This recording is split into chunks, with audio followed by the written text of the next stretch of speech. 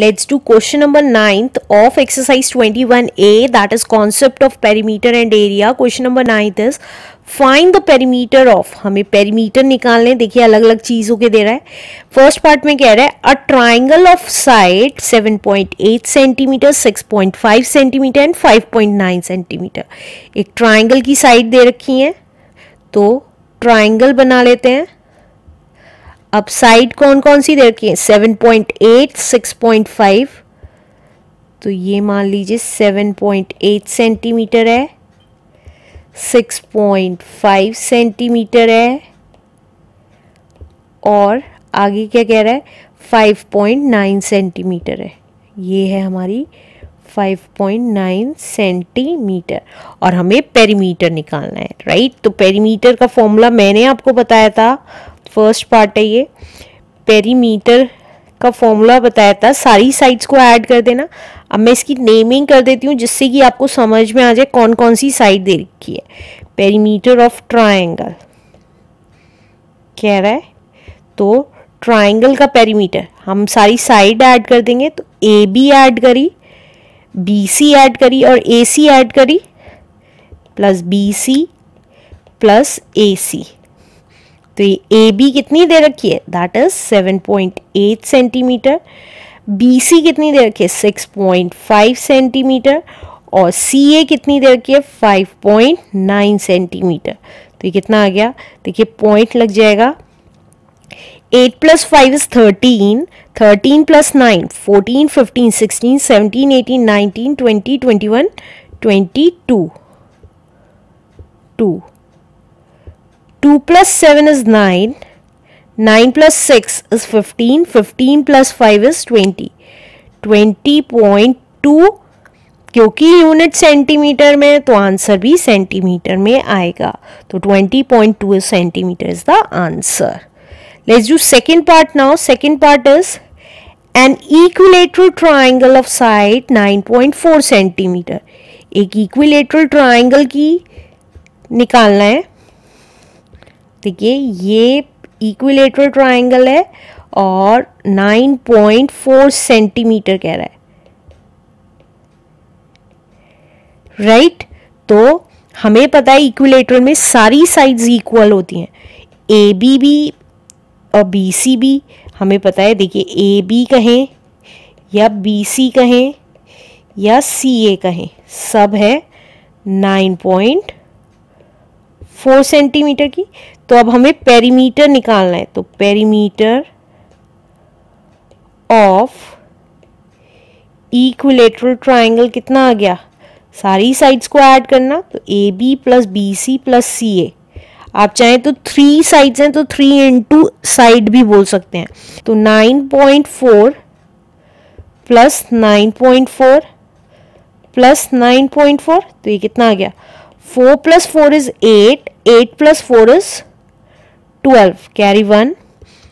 9 + 1 is 10, 10 + 9 is 19, 19 + 9 20, 21, 22, 23, 24, 25, 26, 27 and 28. So 28.2 centimeter is the answer. Let's do last part now. Last part is an isosceles triangle with equal sides 8.5 centimeter each and the third side is 7 centimeter. वो कह रहे हैं एक isosceles triangle है जिसकी equal sides, third part है, एक isosceles triangle है जिसकी इक्वल साइड्स, हमें पता है आइसोस्केलेस में ये दोनों इक्वल होती हैं.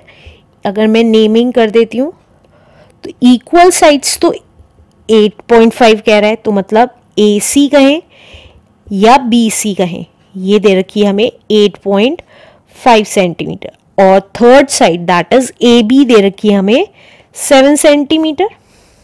तो हमें पेरीमीटर निकालना है. तो perimeter of triangle A B C निकालना है. तो कितना आएगा? सारी साइड्स को ऐड कर देंगे. तो A B plus B C plus ए सी. तो कितना आ गया? ए बी था 7 और बी सी था 8.5 और ए सी भी 8.5. तो ये कितना आ गया? 5 + 5 is 10, कैरी 1. अब 8 + 8 + 8 is 24 सेंटीमीटर। तो हमारा आंसर आ गया 24 सेंटीमीटर आ गया हमारा इसका ट्राइंगल का perimeter answer. Let's do question number 10th of exercise 21A. Question number 10th is find the perimeter of a regular pentagon of side 8 centimeter. हमें एक रेगुलर पेंटागन की साइड दे रखी है 8 सेंटीमीटर और उसका हमें पेरीमीटर निकालना है। फर्स्ट पार्ट, पेंटागन दे रखा है, ये देखिए पेंटागन दे रखा है और उसकी साइड बोल रहा है वो साइड 8 सेंटीमीटर है। साइड हमें दे रहा है 8 सेंटीमीटर और इसका मतलब सारी साइड्स पेंटागन की इक्वल होती हैं, तो सारी साइड्स कितनी हो गई 8 सेंटीमीटर की हो गई, राइट।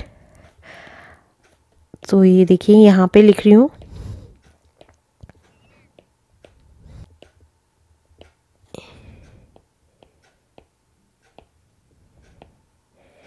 तो ये कितना आएगा, देखिए पेरीमीटर निकालना है, पेरीमीटर ऑफ पेंटागन, पेंटागन निकालना है।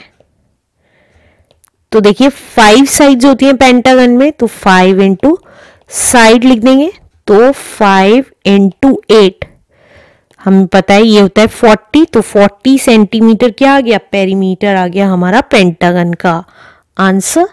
Let's do next part now. Next part is a regular octagon of side 4.5 centimetre. तो सेकेंड पार्ट में कह रहा है हमारी साइड है ऑक्टागन की 4.5 सेंटीमीटर। अब ऑक्टागन में कितना होता है हमारा 8 साइड्स, तो हमें बता रहा है वो इसकी सारी साइड्स 4.5 सेंटीमीटर हैं। तो कैसे निकालेंगे, देखिए पेरीमीटर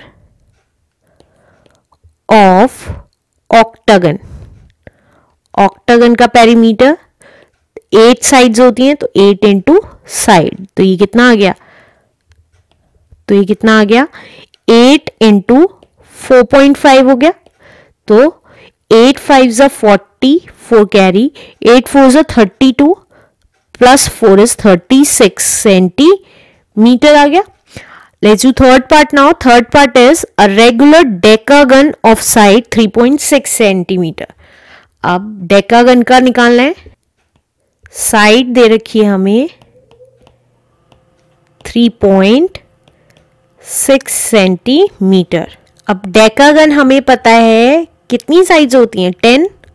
ये डेकागन ज़्यादा सुंदर नहीं बना है लेकिन फिर भी इट्स ओके। 3.6 सेंटीमीटर है इसकी, तो हमें साइड दे रखी है 3.6 सेंटीमीटर। पेरीमीटर ऑफ डेकागन निकालना है, डेकागन होता है 10 साइड्स का, तो 10 इंटू साइड हो गया, तो दैट मीन्स 10 इंटू 3.6 सेंटीमीटर, तो ये कितना आ गया 36 सेंटीमीटर। पॉइंट शिफ्ट हो जाएगा 10 से मल्टीप्लाई करके, तो 36 सेंटीमीटर हमारा आ गया पेरीमीटर इज द आंसर।